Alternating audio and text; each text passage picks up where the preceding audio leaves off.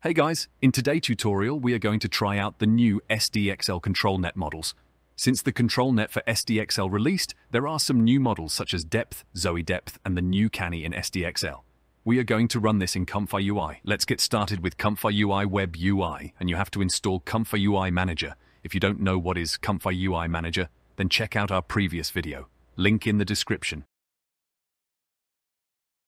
Click on the collab link in collab page. Make sure to put the base model SDXL 1.0 and select the SDXL VAE.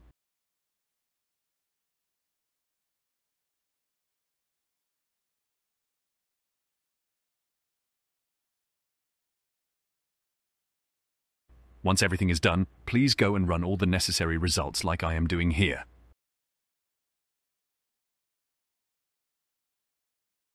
Go follow along me. Just one thing I want to mention in the meantime of this installation. Stability AI has released 5 ControlNet models for SDXL 1.0 recently, and all of these stable diffusion ControlNet models, or called control law arrays, can be used in ComfyUI and StableSwarm currently.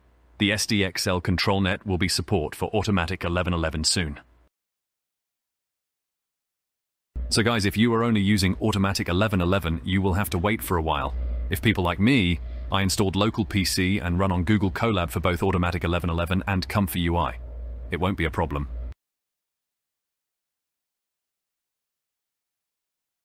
Okay, when you have the IP address and the link, open up the ComfyUI now.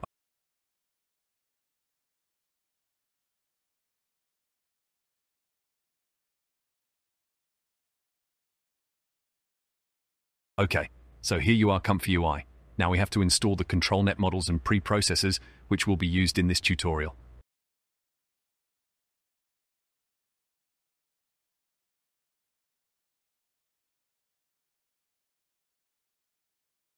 So go to the manager and then first go to install models and search for ControlNet. In the list, scroll down and you will see the models here with name control LoRa. I will install all these models.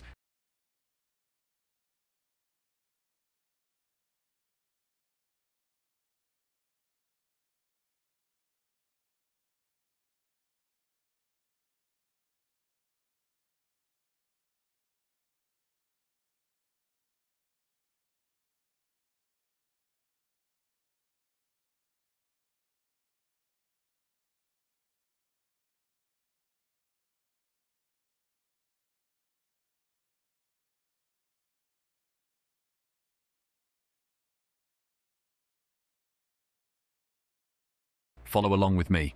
After installation, close the tab and now open Install Custom Nodes and again search for ControlNet.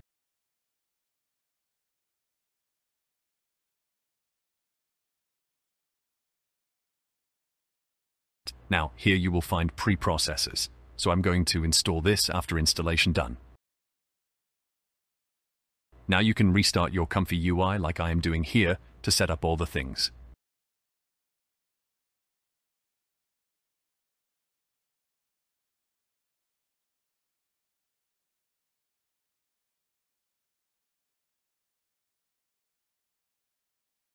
Okay, so this is the blank page of your ComfyUI.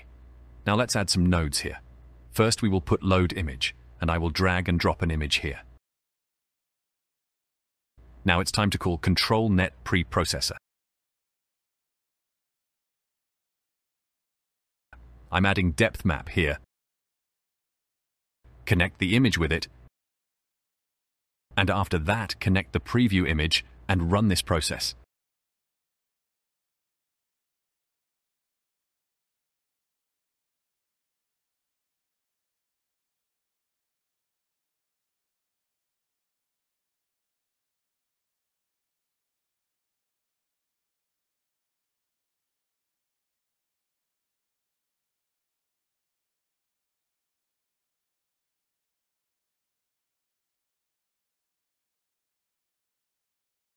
So as you can see the process from the preprocessor.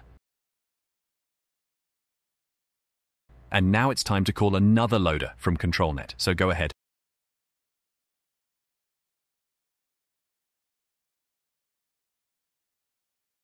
let's do this.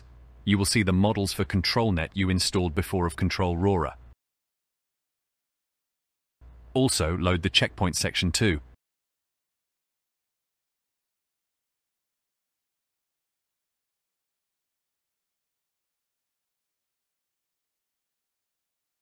Now in ComfyUI, if you don't know how to complete the workflow, it provides you a favor. When you drag and drop the dot, it will open a section for the next step. So here we need ControlNet Apply Advance. Now connect the image from preview site as it will expecting pre-processed image, not the actual image. And after that, we need positive and negative prompts.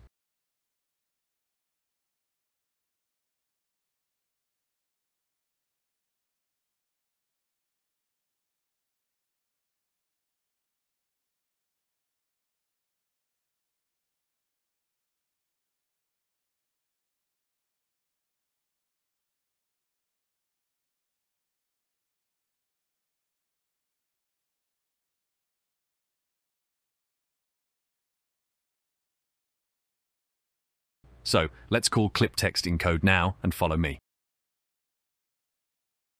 Okay, now we have to do alignment. Let's align everything first.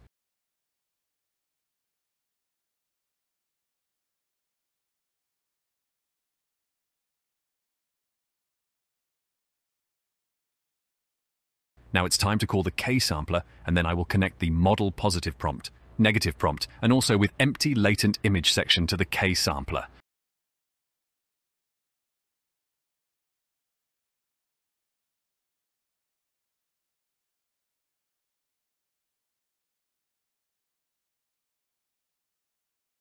After that, we have to call the VA encode after the connection your VAE from the checkpoint section and follow along with me to lead the save image section at the end.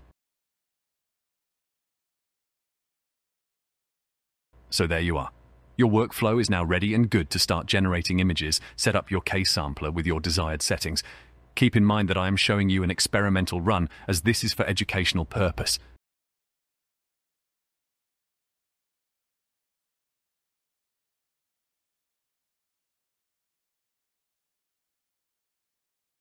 This is to teach you about how you can use different ControlNet models along with preprocessors.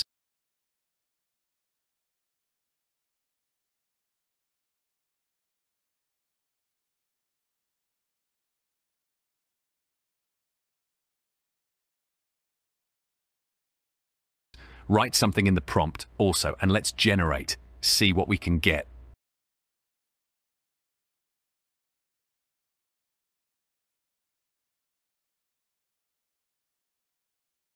Okay, now let's try changing the ControlNet preprocessor. Here, I will now use Canny for the next generation, so you will run how you can change the workflow.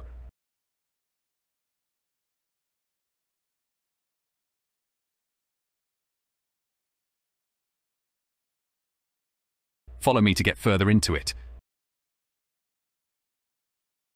Do change the model also for ControlNet. Also, I'm changing the image as well for different results and generate the image.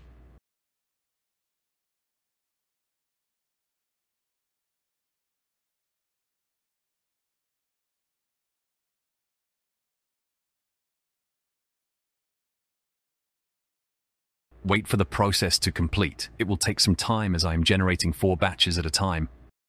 That means it will generate 4 images at once.